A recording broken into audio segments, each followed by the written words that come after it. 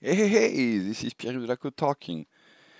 Do you know there's a new feature in Teams meetings that can be very helpful when you do a demonstration, you're sharing your screen. So you need to first share your entire screen. It doesn't work on a specific window.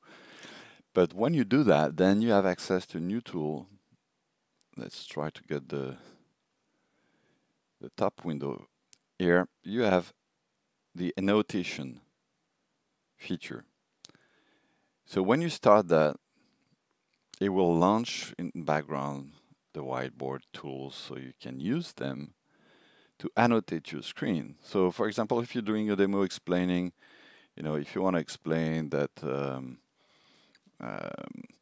the three little dots are important, you can take the pen and circle that. And then you want to say, I don't know, uh, this is a tray. This is the activity. I'm not a very good drawer.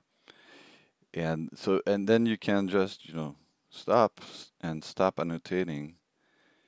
And because if you're in annotation mode, you cannot really scroll or it preempts what you're doing. So you need just to stop the annotation by going back. And fortunately, I'll be able to do that because I'm capturing at the same time with PowerPoint. Can I close this from here? No. And you can say if everyone can annotate or only you can annotate. So you can do that at the same time. So when you start annotating, it freezes the window where you are, so you cannot scroll. It's not dynamic, but you should be able here to stop the whiteboarding, and then you can scroll back and change where you are and start the annotation again and circle what you want to do, what you want to show actually.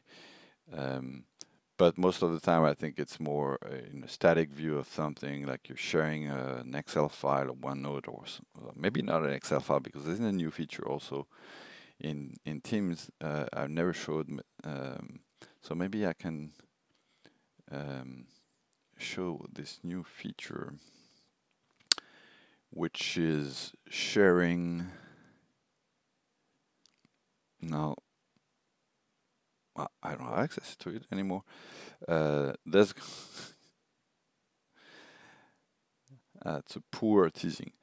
There's going to be a not sorry, Excel Live feature where you can work all together at the same time. I didn't switch to preview mode, that's why I don't see it. Oh, this was helpful except for the end.